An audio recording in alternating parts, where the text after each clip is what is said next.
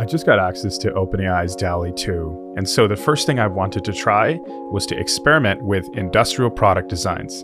Brutalism is an architectural style that emerged in the 1950s and is characterized by its use of simple, block-like forms and its stark, unadorned surfaces. I wanted to see how DALL-E would do if I gave it an everyday household object, like a pencil sharpener, and applied the Brutalist form to it. And this is what it came up with. In just a few seconds, this is what DALL-E 2 came up with. Notice the attention to detail and rich textures? I would say it's a pretty good representation of an everyday pencil sharpener in the style of Brutalism. Although practically the hole is on the wrong side of the pencil sharpener, I still think conceptually this is a really exciting Brutalist take on a pencil sharpener. At the same time, DALL-E even generated some alternative designs.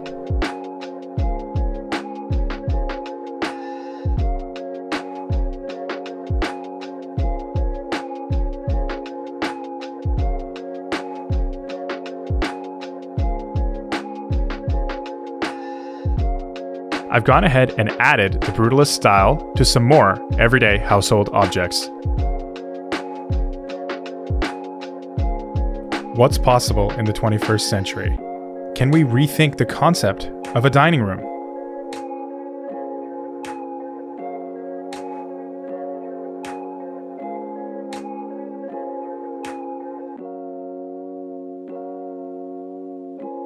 I definitely love the color and tone of this Brutalist water bottle. I love the shape and simplicity of this one, even though I can't see through it.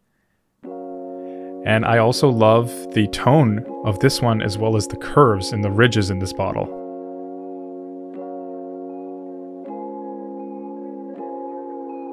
Would you ever carry any of these Brutalist handbags?